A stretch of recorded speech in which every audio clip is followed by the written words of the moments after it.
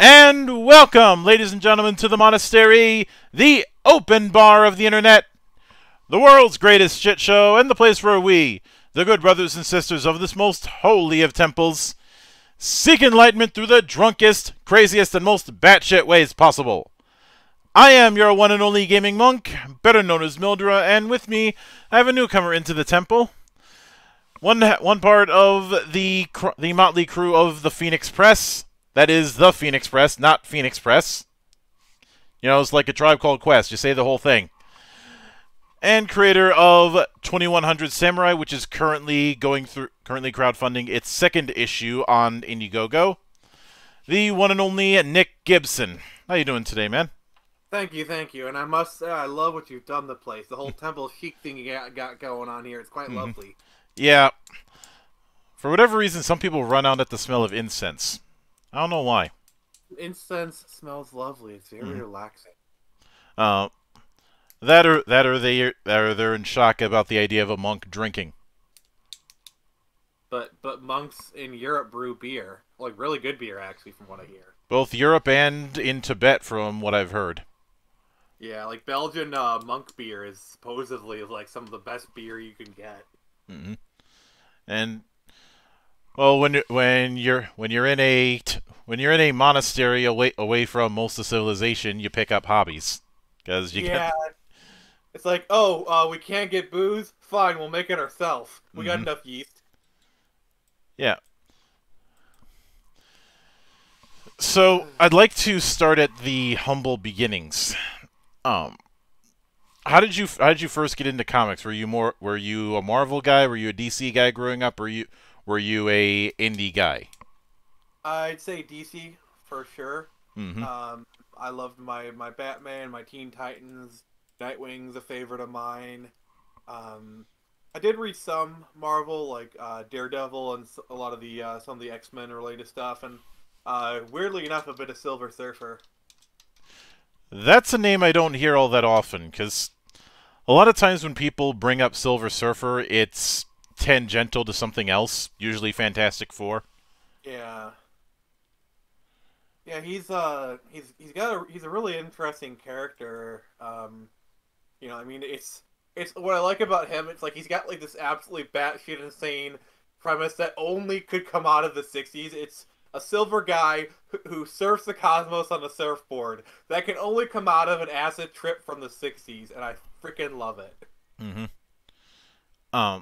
Since you mentioned Teen Titans, I'm guessing you got started with the new Teen Titans era. Yeah, the Mark Wolfman, George Perez run. That is correct. Which, and I'm pretty sure at some point if I dug around enough with some of the comics you had, I'd see John Byrne's name, but that's not saying much because John Byrne was everywhere. He's been everywhere, man. Right alongside Chris Claremont. Just go through their bibliography and I'll see you in a week. Yeah, it's like a 6 Degrees of Kevin Bacon kind of thing. Oh, Chuck Sonnenberg, aka SF Debris, decided to see if he could have Superman beat Kevin Bacon at his own game. That's a tall order. Yeah, see if you can trace anything back to Superman in 5 steps or less. Seeing how much stuff Superman's been in, it shouldn't be too hard. Especially when you got like the crossovers, like Justice League versus Avengers, and also Teen Titans versus X-Men. You know, that's a big bridge. Well, let me give one example from that. 24. Like the Jack Bauer thing. Yep. Okay, you had my curiosity. Now you have my interest. 24 starred Kiefer Sutherland. Kiefer Sutherland was at one point in consideration to play Robin in Batman and Robin. Really? Robin is the sidekick of Batman. Batman is on the Justice League. Superman is on the Justice League. Okay, I'm gonna come up with one right now. One right now myself. Steve what's it um what's the lead singer of Aerosmith's name? Steven Tyler. Steven Tyler. Okay, Steven Tyler had a daughter named Liv Tyler, who was in Lord of the Rings. You know who else was in Lord of the Rings? Ian McKellen, who played Magneto in X-Men. The X-Men crossover Teen Titans. And then who was in that? Robin. Batman, Superman. See? And of course, there was the meme version of egg whisks. Egg whisks are used to make cakes. Lex Luthor stole 40 cakes. That's as many as 4 tens. And that's terrible. The problem is you got shaky foundation because the cake is a lie. Yeah, and but the pie is a fake. But then what's on my face? I don't know. I'm loving this. I am loving this. We're doing it. Yeah, I remember back in the mid 2000s there was a game show called Distraction that would have interesting ways to buzz in. One of which was instead of pressing a button, you pressed a lever that would pie you in the face with a pie tin filled with random stuff. Sometimes you might get whipped cream. Sometimes you might get oatmeal. Sometimes you might get seeds. Sometimes you might get honey. So this is one of those things where you're hoping for whipped cream.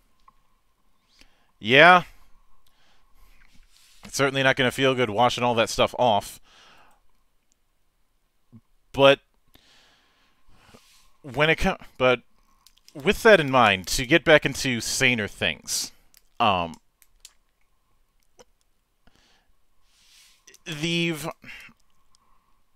it comes to the DC angle, which I get the feeling was a significant influence on how you present things. When it comes to the mechanics of comics, yeah, I also draw a lot of influences from like movies, TV shows, especially music. Like music is definitely a big way I write, because I write kind of with like rhythm and like like how things kind of flow and like how the hits, the peaks and the valleys. Mm-hmm. But yeah, DC is definitely an influence on me. And with that in mind, what I'd be curious about is how something like 2100 Samurai even came to be. This idea of doing a samurai themed version of the Man Out of Time motif. Well, it basically kind of was gestated in kind of the latter years of my high school days. So we're talking like 2005, 2006, and at the time I was very much obsessed with The Matrix. Like I'd watch it over and over and over again to the point where like I just analyze the fight scenes and whatnot, and then I hope to God you didn't do that with the sequels. The sequels had some good action scenes, but it was a lot with the first film. But yeah, and then also films like The Last Samurai with Tom Cruise were kind of popular around the time. And then also stuff like Ghost in the Shell were kind of big in my kind of sphere. So I kind of just took all my favorite things and kind of mashed it up, and that's what came out. Well, the tricky part with Ghost in the Shell that I have to ask is which Ghost in the Shell? It's a combination of the first movie and then the first season standalone complex. That's kind of what I figured. You gotta remember, these is like early, like mid 2000s. I'm creating this, so it's like you gotta remember what was available at the time, which was like the first 2 movies, and then standalone complex, and then second gig. Well, the manga was available, but the big reason I bring that up is each. With a few exceptions, each version of adapting Ghost in the Shell has been different. And someone once asked Shiro Masamune what he considers the definitive one, and he said he doesn't consider any of them the definitive one.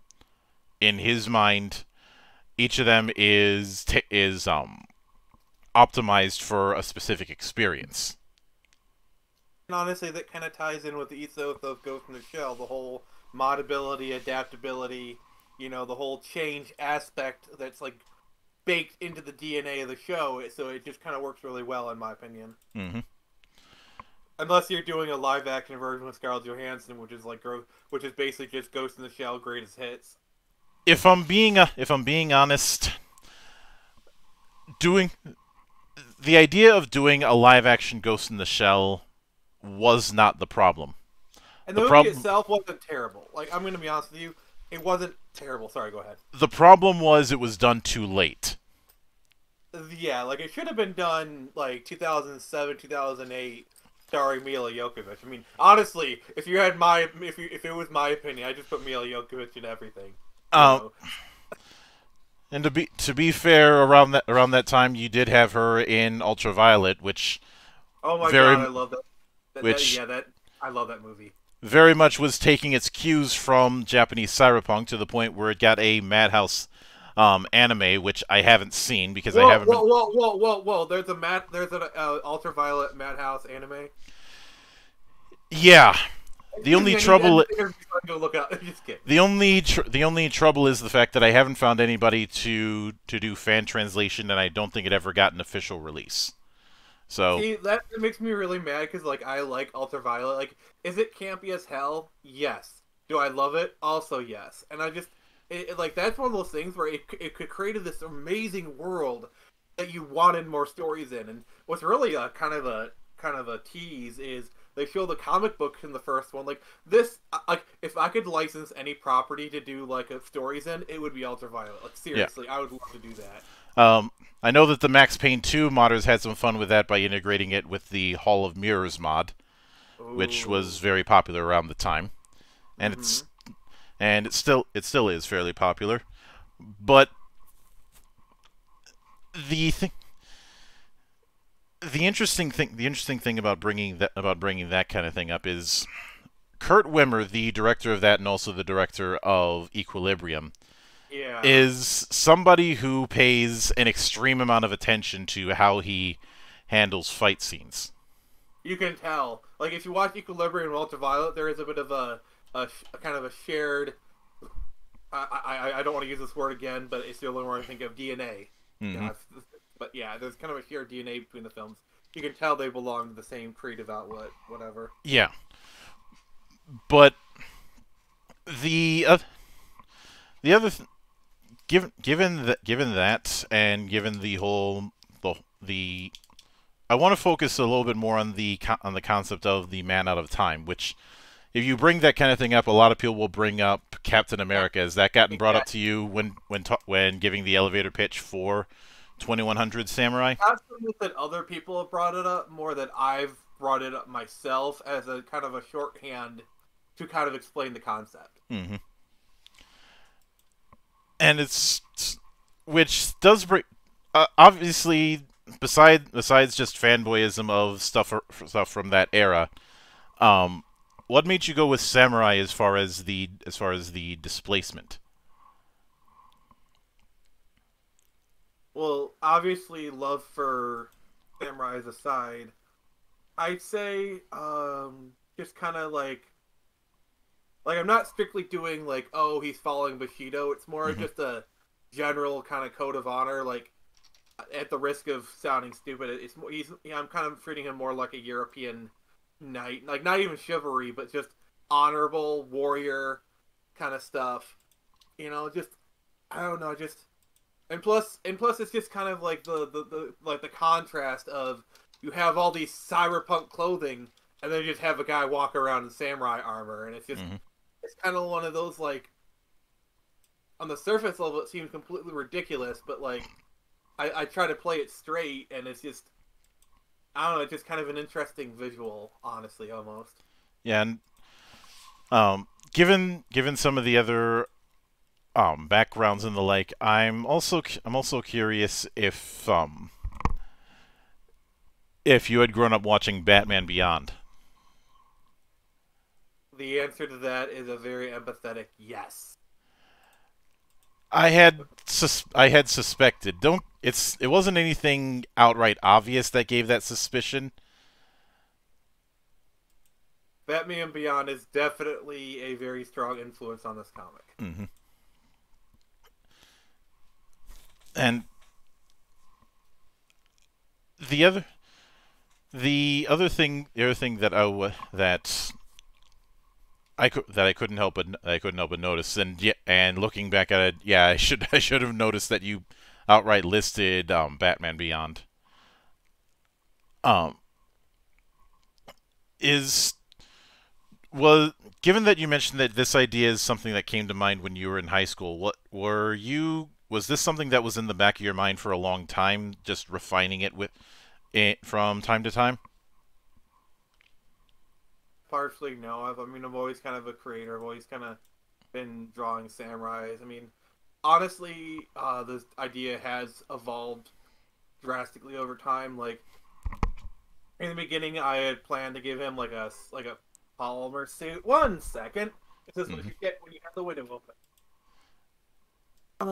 At 1 second, I had planned to give him a polymer suit, kind of thing. Mm-hmm. And that was gonna be like in the first issue.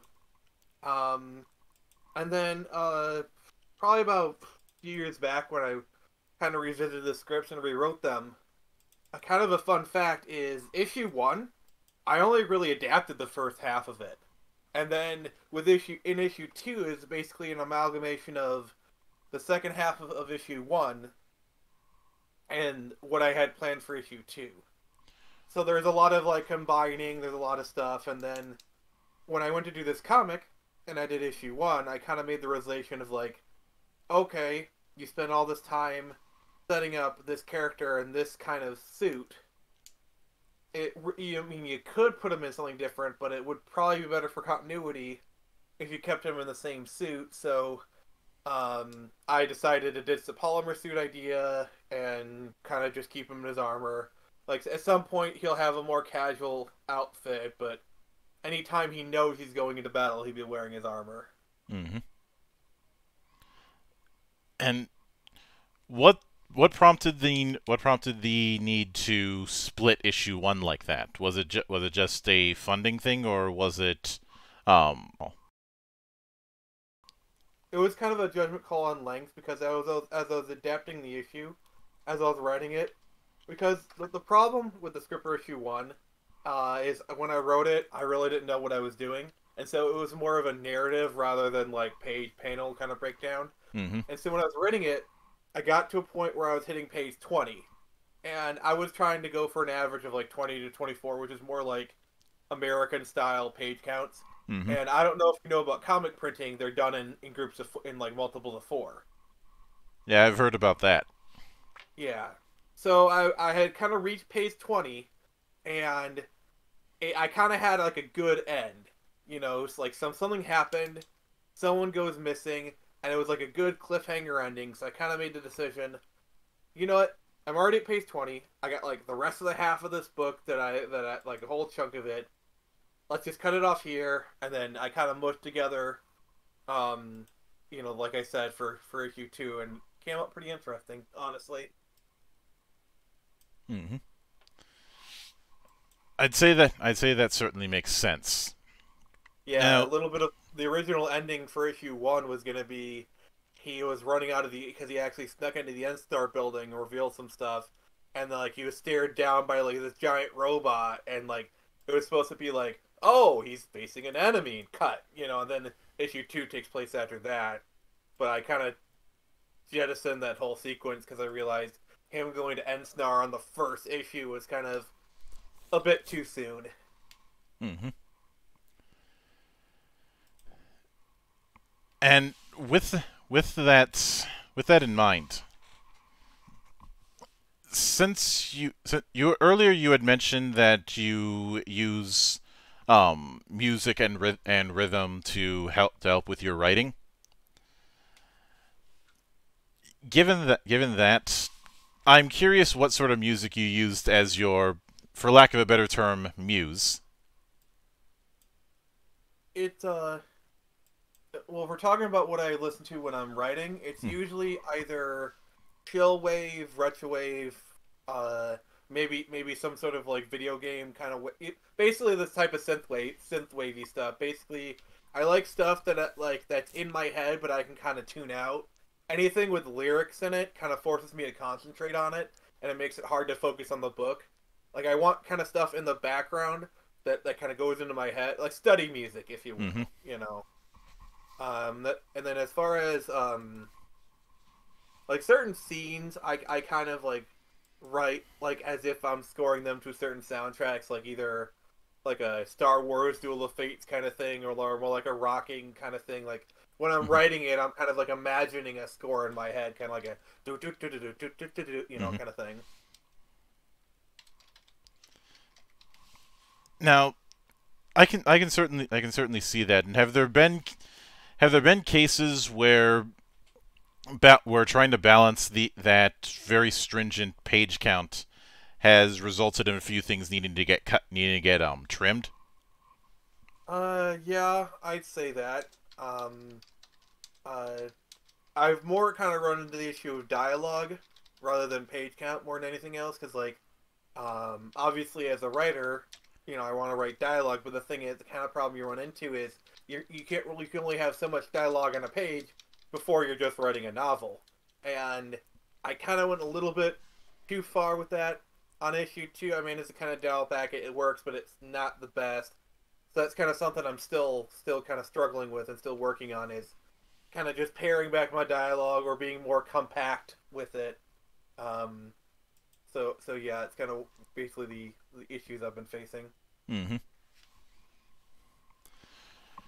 So now you going from issue 1 to issue 2 as you are, what would you say have been some of the things that you've learned in the interim as far as putting something down? Because this is, even though this is technically your third campaign, but this is the first time you've done a follow up to something previous. Yeah, and then I've had some tribulations here. This is kind of issue two is really the first time where I've had like a steady kind of thing from beginning to end. Um, you know, because issue one, I had like some artist shakeups, and then with issue two, the artist who finished issue one, I'm having him come back. Basically, I say some of the challenges were like learning to work with people, kind of like, you know, like I want something done, but I don't, you know, I'm trying to be gracious about it, patience, and kind of just, you know, just kind of I had to learn, like, yeah, it's your book, but it's not all about you. You know, they're doing their job too. You know, you know, just treating them like the human being they are, and whatnot. You know, and yeah, there's a few kind of disagreements me and the artist have, but we made it, and yeah, we're still working together, and it's great. Mm-hmm. And speaking of that, I'd be curious how you met up with the artists that you're working with, both Brian and Arvel.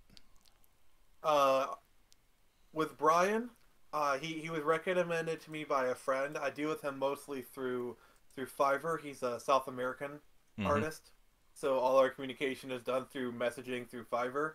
And then as far as Arvel Jones, me and him, we do a lot of the same local conventions together, and so that's kind of how we met, and we kind of became ingratiated to each other. So Mm-hmm. we kind of run in the same circles.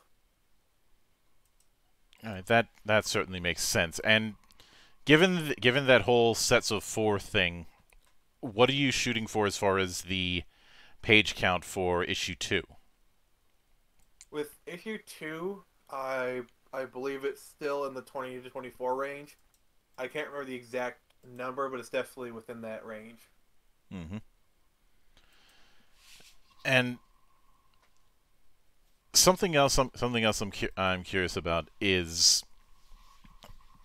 in regard to setting up the cast of things, as well as since you mentioned her on the Kickstarter. Sorry, not Kickstarter, Indiegogo. I keep making that mistake. Call it Okay. habits. Yeah, Um, I get. the introduction of Tyler Schnee, which Yes. is is the intent of Tyler in the story to be kind of, I guess the not necessarily the audience surrogate, but the information representative, for lack of a better term. Yes. She's kind of there to be like a guide. I mean, she's gonna be set up to be like the partner. Mm-hmm. Like, she's eventually going to be trained to be a Songor samurai in her own right. So it's kind of like a Batman and Robin kind of situation. And the way I've also kind of set it up is like they need each other. Mm-hmm. Where like Hero is obviously very physically powerful, but mm-hmm. he's not used to the social currents of this world, and he doesn't know how to navigate like the streets or whatever. Whereas Tyler is very street smart, and so like they kind of help each other, learn from each other, kind of thing. Like, they're not going to be romantic. I'm just going to lay that gauntlet down now. That's not really where I'm tending for them to go. I mean, there will be some romantic stuff with other characters, but not between Tyler and Kiro. Mm-hmm.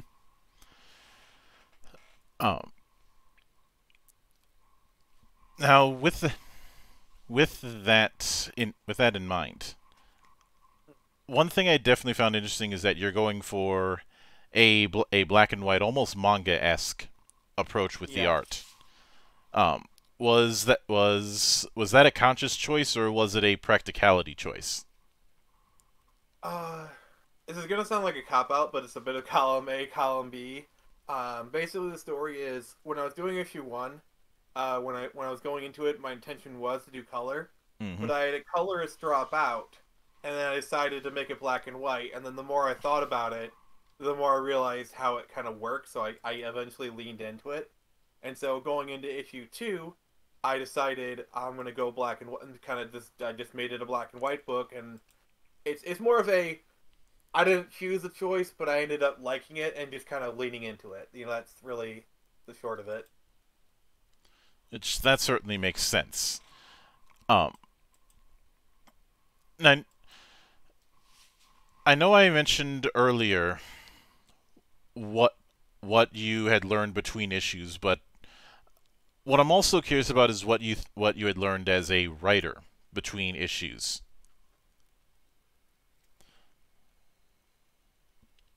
Well, I already mentioned the dialogue thing, so I guess that one's out of the bag. Probably say as a writer, structure, kind of learning to write characters better.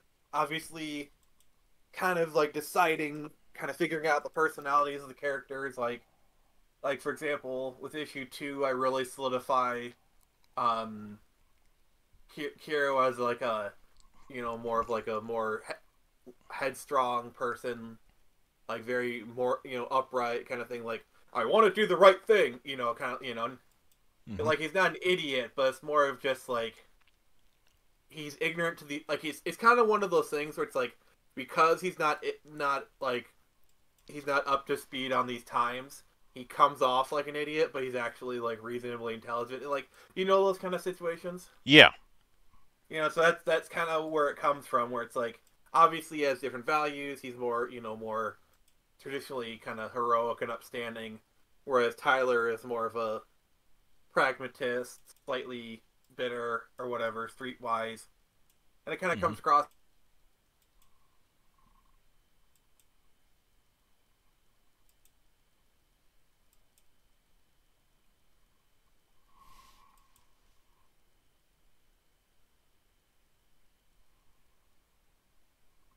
I'm going there right now, kind of stuff. Yeah. And with that in mind, whenever I see these kind of dual personality approaches, my mind always comes to Abbott and Costello in some form. If only because that's what, even if it's not a comedy, that kind of paired duo is what springs to mind for me. One person who's the straight man, one person who isn't. To keep the anchor with these kind of things. Yeah, you got it. Yeah, it's a classic comedy trope. You have the crazy man and the straight man. And even though 2100 Samurai obviously isn't a comedy, do you have a bit of that when it comes to writing your two characters to have that kind of dynamic? Yeah, I mean, definitely in the terms of, like, Hero wants to do a thing, but Tyler has to rein him in, kind of Mm-hmm. thing, like, I'm gonna do this thing, and Tyler's like, no, you can't do that! Mm-hmm. You know, so yeah, there's definitely those kind of elements where Tyler is definitely the straight person in this Mm-hmm. dynamic. Yeah. Now, what are you shooting for as far as a release window? Not a date per se, but a general window. For issue 2, Mm-hmm. um, I'm hoping to have these out within a few months after the campaign ends. So as it sits now, if I can get funded in the first 30 days, I'm gonna just put it in demand and then go from there. But if I have to, I'll go the extra 30 days and make sure I get funded. So go from there. So right now, basically, if it gets funded, I'll probably start shipping it out late June, early July. But if I have to do another month, then then kind of push things back another month. So we're talking like late July, early August. Mm-hmm. And That's what I'm shooting for anyway. yeah. And I will certainly be looking forward to seeing what you're able to conjure up when the time comes. Oh, and I do appreciate that you have certain reward tiers for those who didn't get issue 1. Yeah, because like going into this, I like that was actually one of the first things I thought about. Because like, because issue 1, the Indiegogo got bungled a little bit, so I realized this will be the first time for, I'd say, most people that they're seeing Turn Samurai. So it's like I need to put in these catch-up tiers for people so that they can guarantee that they have everything. Mm-hmm. And with all that in mind, I would like to sincerely thank you for taking the time out of your schedule to come onto the show and enjoy the madness at play here. My pleasure. And anytime you see fit to return, the door is always open. As I often say around here, drinking is not mandatory, but it is encouraged. Awesome. And, of course, a sincere thanks goes out to everyone who took the time out of their schedule to come onto the show and enjoy the madness. And there will be plenty more where that came from, as there always is here on the open bar of the internet. But until then, on behalf of the good brothers present and not present, my name is Mildra. I am your gaming monk. Stay fucking frosty, everybody.